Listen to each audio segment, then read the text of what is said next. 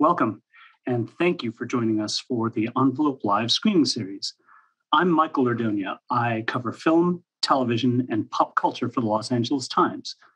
The film you've just seen, Great Freedom, has been nominated for and won a number of prizes throughout Europe, including the Un Certain Regard Jury Prize at Cannes. It's Austria's official submission at the 2022 Oscars and has been shortlisted for the International Feature Award. Joining us now to chat about the film are its writer and director, Sebastian Meise, making his first feature in 10 years. He did make the documentary Outing during that time. And its star, Franz Rogowski, who plays Hans in the film and who has likewise received a number of awards and nominations for his work in Great Freedom.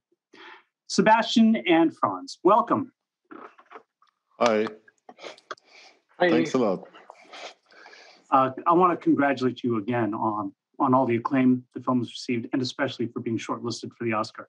We were talking about this very briefly before off camera, but I'm just curious about what you did when you learned you were shortlisted. Well, I was quite happy, really happy, because there were so many great films last year. Because many films, they were held back during the pandemic, and then all of a sudden they came out all at once, and we knew it's going to be really hard to find a place alongside all these big productions and great films. So and then with Cannes, the film made a journey which was incredible, which was really, really unexpected. So yeah, we're really happy to be now on the list with some of the most important international films this year from last year. It's incredible. Franz, what did you do when you heard? Well, I think I had similar feelings. I felt very honored, and I was very happy to be surrounded by so much great work from last year. And, we've always worked hard for that movie, and we hoped for the best, but you never know. So we're quite excited. Yeah, there certainly were a great many remarkable films that are competing in the international feature category this year. So I'd like to get to the root of the story of Great Freedom. Sebastian, I know that you interviewed a number of people who were victimized by paragraph 175 over the years. I wonder, were you interviewing them because you wanted to write about their experience for a film, or did their experiences actually end up in the film somehow? In a way, I mean, that's always the starting point for me for a film. It's to get a connection to reality somehow. And when I learned about this paragraph, I mean, I knew that homosexuality was illegal at one point. This is what I mean. Everybody knows in a way, but concerning this paragraph, there were so many aspects that were completely new to me, and we knew we had to get into research and to talk to people who really experienced what it was like back then. Because I mean, it's not about how many people were imprisoned back then. This was it destroyed so many lives, and so we knew we had to talk to people whose lives were destroyed back then, and somehow, of course, it's not that the stories ended up in the film, but it influenced, all these stories influenced the writing, of course. Yeah. Franz, were you privy to that research? Did that background affect your portrayal of Hans? Yes, of course. I mean, I've never tried to play a profession or a sexual orientation. For me, at the end of the day, it's a love story, Of course, every story is also political, and you're always embodying history to a certain degree, but I never try to to accomplish something in terms of knowing who he is and portraying, I don't know, a certain kind of sexuality or trauma. But I tried to be truthful to the character in terms of giving him my soul and my feelings, and to surrender to the fictional reality that we create. So I guess I was aware of all those dimensions, but when it comes to acting, I try to simplify it. Mm-hmm. At the end of the day, if you're in a situation and you're trying to just be real, you don't need to know so much. When you prepare, you're quite brainy and you read a lot and you talk a lot about it. But once you are a character, you don't. Like me, I don't put too much weight on my back. I am glad that you described it as a love story. That's certainly what I come away with. And I want to take a moment to praise Sebastian, your screenplay, co-written, of course, with your partner. But that I really liked the way it revealed information.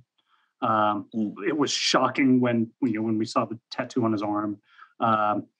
It was all those reveals are very well placed. But what I leave the film with is that it evolves from this terrible experience in prison to being about friendship and being about love. Therefore, to me, the actors and their chemistry are absolutely at the fore. And you've said that these two actors, Franz and George, were the ones you wanted most for the roles. Can you tell me something about this, especially with Franz here with us? Tell me something about what it was you saw in them that made them the ones for the roles. As Franz sits there uncomfortably listening. Well, I can't really say. It's a gut feeling. I mean, I knew Georg from Austria. I've seen him in Ulrich Seidel's Hundstage when I was a student. So I knew I wanted to work with him. I knew that for many, many years. And Franz, I learned to know over the past years with all the films he did. And I remember the first film I saw with him was I immediately felt he's one of the greatest actors for me. And and then there was this opportunity to have this couple, this very special couple, and to work with my favorite actors. This was this is what I really hoped I could achieve with this film, and I'm really, really glad they both agreed, and what came out, I'm really happy. Franz, when you got this script and you saw all of the things it was going to demand of you, especially checking in with you over 30 years, and the tremendous personal changes he undergoes during that time. What was your response to that? I mean, what did you see as the main challenges in it and the primary elements in it that you really wanted to take on? I guess I was inspired from the first moment because these characters don't need to explain too much. They don't lose their dignity to storytelling. They don't have to justify, constructions that a screenwriter created. I felt that this character is very, let's say, he keeps a secret throughout this story. And even though he reveals a lot of emotions, he's not serving the purpose of a director, but he's actually living within these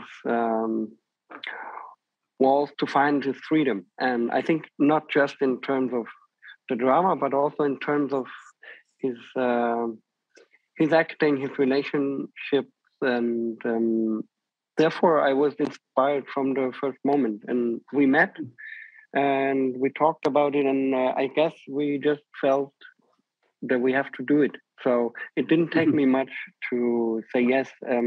Also, the combination with Georg Friedrich felt very good, and I was, from the start, actually quite excited about this project.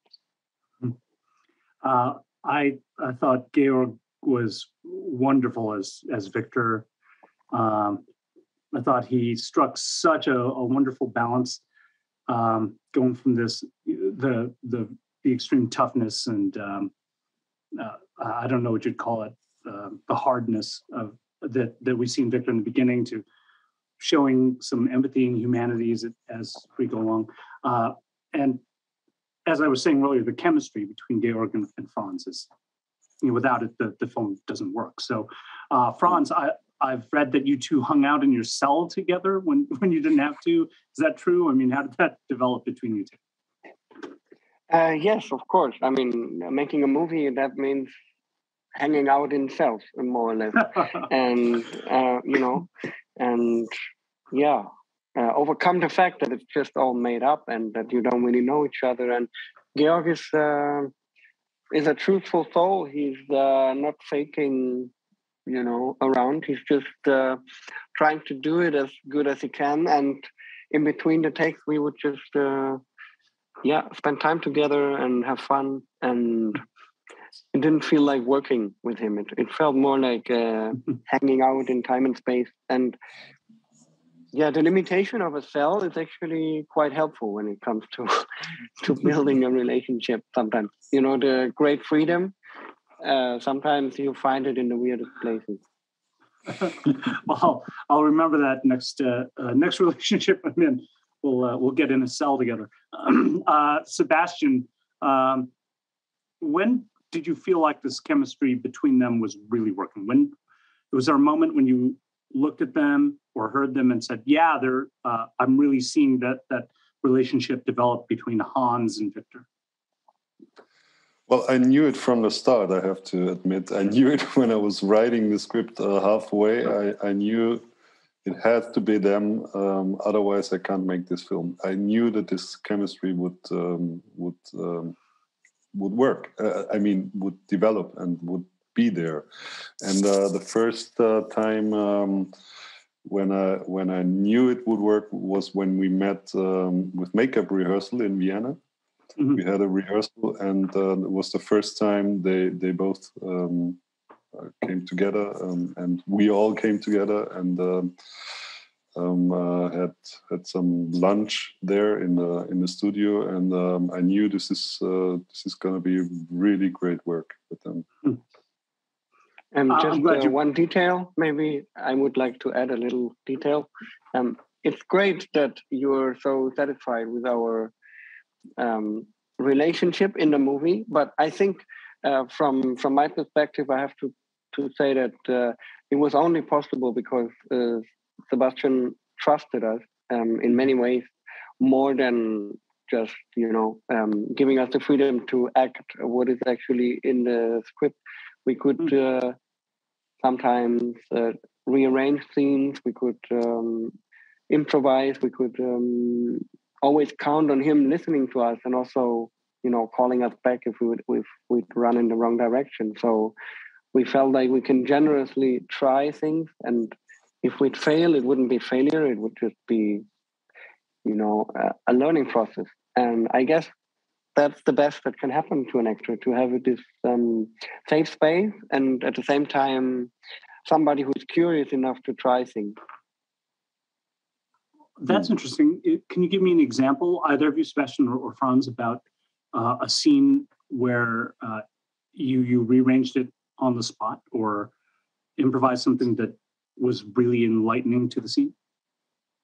Well, the changes, the one change is not that big, but often the emotion is not created just by an actor playing an emotion. It's also something that happens by the way you film something. So you might end up doing the same thing, but you'll be sitting on the floor instead of being on the same level as the other character, for example. And it might be a small thing, but it feels amazing to translate emotion sometimes into simple rearrangements in terms of space, for example. And this is something a director would do, watching the scene and say, okay, great, amazing, just do it on the floor. But as an actor, to be involved also in the directing, that it requires a lot of trust and collaborative approach from a director. And Sebastian is that kind of guy. He knows what he wants, but he's always open to change his mind. Sebastian, would you like to add to that? Yeah, no, this is. I think for me the most important thing is to create a shared vision, from the whole thing, because it's not. I mean, what is in my head is it's one thing, but to get it on the screen, this is so. It's so difficult, and to make it believable, you have to work together, and you have to.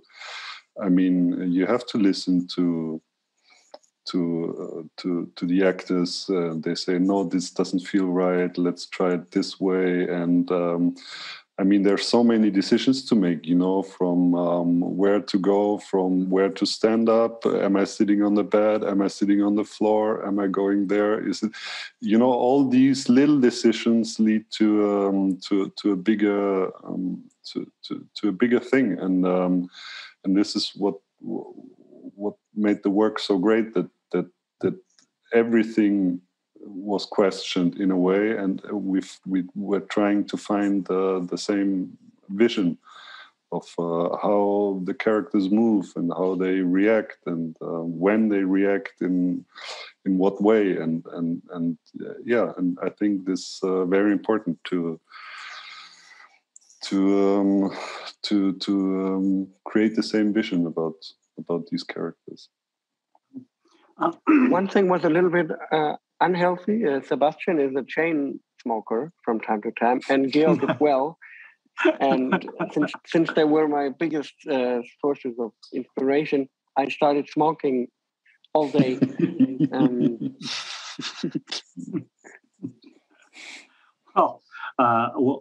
We'll see you file a complaint against Sebastian for that. You can blame him for any medical expenses you incur. So over the course of the film, the two characters age around 30 years, a little less than 30 years. So when we see Hans fresh out of the concentration camp, you did succeed in making him seem very thin and worn, and we certainly see Georg, or I should say Victor, worn down by time. Can you tell me, both of you, can you tell me anything about the changes you went through, the markers you used to show when you're checking in with them over the decades, physically and emotionally? What were some of the things you talked about those representing those changes to? Well, there was the makeup, of course. So we had a lot of rehearsals, and but with the makeup artists, we said from the start, we let's try not to overdo it. Let's try to be as simple as possible, and then there was what we discussed with Franz very early in the preparation, is the losing of weight. Like Franz lost like 12 kilos, 13 kilos. So we shot in 2 blocks, because we said we need, with all these artificial things like aging in makeup, we need a point where the change from one time to the other is real. Something is different about this guy. He's of course he's thinner, and so this is maybe subconsciously, but I think it does something to feel, okay, time has really passed. And then with the stages, we knew, because we have these gaps in between. We have his life outside is more or less off screen, so we knew every time we come with him in another phase, of imprisonment, he has to have a complete other energy. This is what we worked a lot about. We worked a lot with Franz, no, and yeah. So in the 40s, he's like this broken animal, but still with dignity. And in the 50s, he's a rebel, and in the 60s, he's calmed down and resignated in a way. So this is what we discussed a lot and worked a lot. Yeah. Franz, you have anything to say about that transformation? And I'm sure the great fun you had losing so much weight. Yes, it was an amazing process. I can share all the details with you later. It's quite simple. You have to eat less than you burn, and then you will lose weight. And I must admit, I was quite surprised how much it also influences your feelings. So I was very sad losing so much weight, and I could use this sadness. And I was very weak. And at the end, I could not even walk the staircase properly. And I have no idea how some actors lose like 20, 25 kilos. It's like 50 pounds. I literally don't know how that's even possible. So I could use this suffering, and it felt also kind of truthful and respectful to the role, not to try to know how it feels to have been in a concentration camp, which I'd never tried to act, but to create a physical reality of tiredness and weakness. Yes. But you also lost these 12 kilos in a very short time, we have to say, because yeah, it's true. I lost it even twice because of our Corona break. Yes.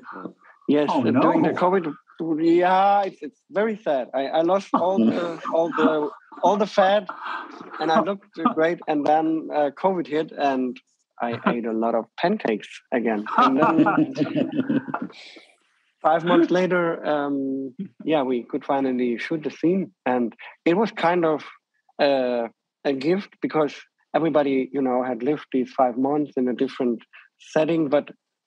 When we came back, we instantly connected again, and it felt like something had happened, and therefore these 40s also felt different. But losing this weight, gaining it, and losing it again is something I can definitely not recommend. So we can blame Sebastian for inflicting smoking, weight loss, and sadness upon you. We can always blame Sebastian. I'm guilty. Late in your film, I started thinking of one of my favorites, Kiss of the Spider Woman.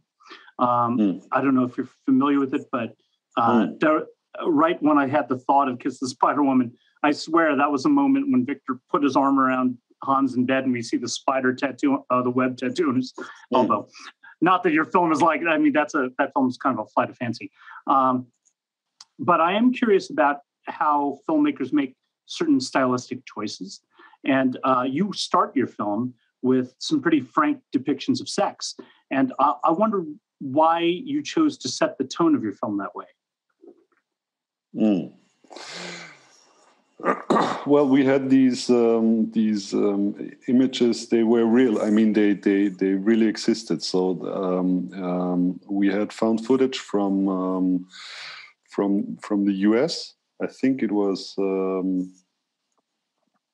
the state of Maine, maybe. I don't know. It's somewhere in the Midwest. So I think they made these recordings. They were behind the mirrors and the police, and were filming these people on 60 millimeter. And we knew that these things were made in Germany as well, like in Hamburg. And but we couldn't find any footage from Hamburg, so we used these images as a reference, and Yeah, I think it was just important to open the film with the state of mind our character is living in. So this is what he does. This is what he is. This is what he's trying to, what he's longing for. He's longing for encounters and he's longing for love too. And that's for this he's put in jail. So yeah, this is I think was why we decided to start to open it this way. It's not about the sex. It's about the character, and he's being lost in the world in a way. Yeah. I found his reaction to watching the footage revealing that he was almost blank to it. Like, yeah, that's me. Yeah, you got me again. We're almost out of time, I'm afraid. By way of saying that I really admired the way the story developed, and that it developed in a way that I think no Hollywood studio would allow one of their films to develop, because it doesn't follow the structure that is imposed on so many Hollywood films, that it becomes a friendship story, then a love story. I wonder how people react to the ending. Since this thing's been in the world now, you must know how people have responded to it, because it's not exactly a laugh riot comedy, but when Hans broke the glass, I started laughing, in sort of relief. I was like, oh, good. He's going to, he'll be back with Victor. So how do you think people are taking that ending? Are they laughing and cheering, or are they kind of sad that he feels like he has to go back to prison to be fulfilled? Both of you, how people responded? Well, it has there's everything. This is what I like about this ending. Some people are sad, some people are very happy, some people find it so romantic, and the other ones find it so depressing, and some people are laughing out of relief. So we have all the how do you say, the variety of all the feelings in this ending, which I really like, because I think the ending of a film has to have something, has to confront the audience again, and say, we don't relieve you and go home happily. You have to have something to think about, and something that's disturbing in a way, and something that makes you think what you've seen. Yeah. Franz, do you have anything to add to that, or if not, then how people have responded to the film to you? Yeah, I think most people I talk to, they like this ending. They like the fact that he has lived through structural violence for a very long time. Therefore, the structure surrounding him can't provide him with a space that he could live and love in. So therefore, he goes back to where he comes from, where he could find relationships. And I think that's something that from the start inspired me about this character Hans, that the freedom of his is actually based not on fighting against the system, but accepting it and surrendering to it, which is a very interesting approach also towards revolution. I mean, some people say you have to break the system and crack it wide open, but others say you have to actually become a part of the system and understand it to change it. And it's a very twisted approach to that concept, but it always inspired me. And I know that my mom is very happy that the ending is the way it is. Oh, well, she's the one who matters. So, gentlemen, I want to thank you so much for sharing your insights into the film with us, and for sharing the film with us. Congratulations again on all the acclaim it's received in the shortlisting. So, folks, I hope you enjoyed our talk with Sebastian Meise and Franz Rogowski. Thank you for joining us for the Envelope Live screening series, and we hope to see you all soon, hopefully in person. Thank you very much. Thank you. Bye-bye. Thank you. Bye.